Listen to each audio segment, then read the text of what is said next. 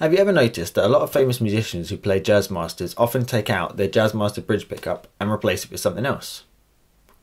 If you think off the top of your head of people you know and like who play Jazzmasters, I bet at least one of them, if not more, has changed out their Jazzmaster bridge pickup for a P90, for a wide range humbucker, for a regular humbucker or PAF, or for something completely different altogether.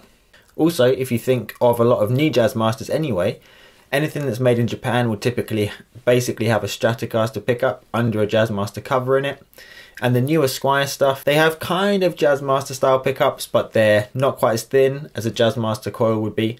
They're taller and maybe not quite as wide. So you're not really getting a proper Jazzmaster pickup on those either.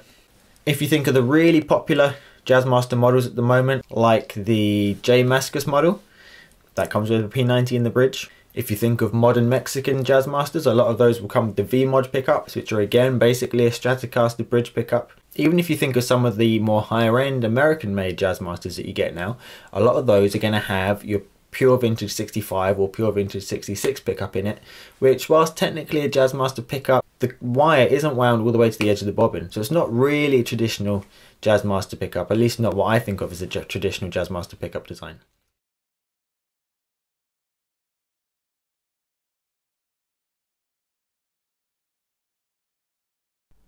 If this is the kind of thing you care about, I suggest you pause the video here and read over the information on this slide and the next one about the pickups Fender's currently offering across its Jazzmaster range.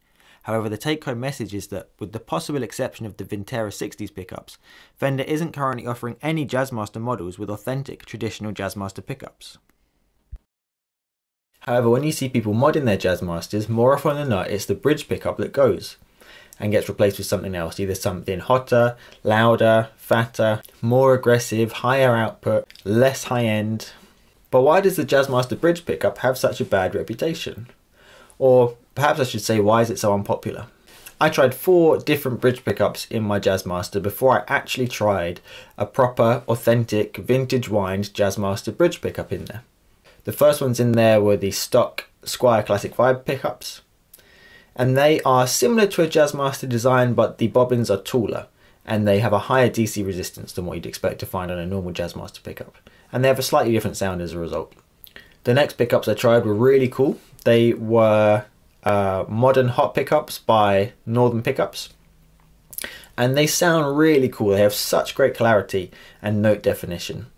They have a really, really cool sound, but they are more that kind of Strat style pickup under a Jazzmaster pickup cover. They have much taller bobbins and they're not wound anywhere near to the edge of the bobbin like a Jazzmaster pickup would be. I've also tried the Fender Pure Vintage 65 and it's just a bit thin sounding, it's very bright sounding, and again I wouldn't really say it's a proper traditional Jazzmaster pickup. I just got these pickups recently. I've got a full demo on the way, but I got so carried away when I was playing the bridge pickup that I've ended up with half an hour of footage just of the bridge pickup. I filmed so much footage of this pickup because I really like how it sounds. It sounds really, really cool. And actually, I wonder if a lot of the people who swap out their Jazzmaster bridge pickups to something higher output, something hotter, something fatter, just haven't taken the time to get to know their Jazzmaster bridge pickup, or the pickup they have isn't actually a proper Jazzmaster pickup in the first place. Jazzmaster pickups are really cool, they're really interesting because the coil is so wide. A normal Strat pickup, the coil might be about this wide, but on a Jazzmaster pickup, the coil is the whole width of the pickup. So that means the pickup isn't just picking up a really thin and specific narrow magnetic field of vibration above the string, it's picking up a really wide area. So this means you get a lot more bass response, you get an extended low end. They are very bright. Jazzmasters use 1 meg pots, so you're letting a lot more high end through than what you would do on a Telly or on a Strat. The mid frequencies they have are really, really nice. It's not too fat in the low mids, it's not too scooped in the middle, it's just a really spanky, sizzly, bright, aggressive sound. And with the JCM800 sound in particular, I just love how punchy, how aggressive, how immediate the attack on the notes is. You'll see in a lot of these clips that I'm going to play that I'm playing really kind of spanky, staccato, kind of choppy rhythmic stuff because the attack of the Jazzmaster pickup is just so immediate, and the hardware adds to that as well with the bridge style it has and the tremolo it has. and the break angle of the strings over the neck, the bolt on neck, the woods that are used to make the Jazzmaster, all of this adds up to a really kind of punchy sound, but not in a way that's harsh or unpleasant, but in a really cool, really kind of, I don't know, I think it's just a great rock sound. It's not your mid-heavy PAF Les Paul SG sound. It's not like a P90, but I think it have a really solid place as a part of kind of rock guitar sound. For what I do, kind of like a punk, post-hardcore, post-punk kind of thing, it really, really works well. It's just a really punchy, direct, in-your-face, kind of aggressive sound with a lot of punch to it. So have a listen to these clips and see what you think. I really don't get why people think the Jazzmaster bridge pickup sucks.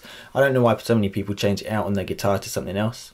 I think it's got a really cool sound, and if you want, I guess, a throaty, mid-range heavy rock sound, then I guess that's why you're going to change out your Jazzmaster bridge pickup to a PAF or to a wide range humbucker or something. But if you have a Jazzmaster, you should at least try to get to know your Jazzmaster bridge pickup before assuming that it's going to be thin, super scooped, super bright and unusable, because it's a really, really cool sound, and it's something slightly different as well.